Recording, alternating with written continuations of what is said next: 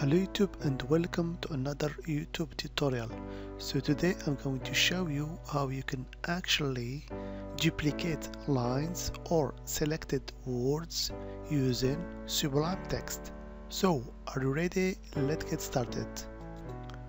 So let's say for example we have some text as you can see here and we want to duplicate a selected word. For example, I want to duplicate the word California. So all I have to do is to select this word by double clicking on it, as you can see here. Then in order to duplicate it, all I have to do is to press the shortcut CTRL+SHIFT+D.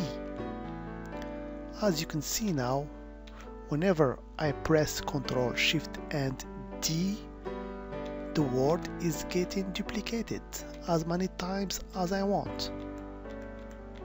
Okay,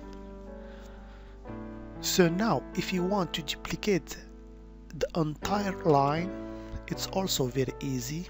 All you have to do is to go at start or at the end or in the middle of the line. For example, here I want to duplicate the line Dallas, Texas. So I place my cursor at the beginning of the line,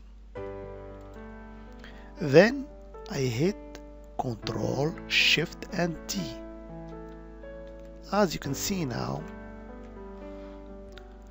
so the line is getting duplicated as many times as I click the shortcut. So the magic word for duplicating in SublimeText is to use the CTRL+SHIFT+D. As always, I hope it has been informative for you and I want to thank you for viewing. Bye bye.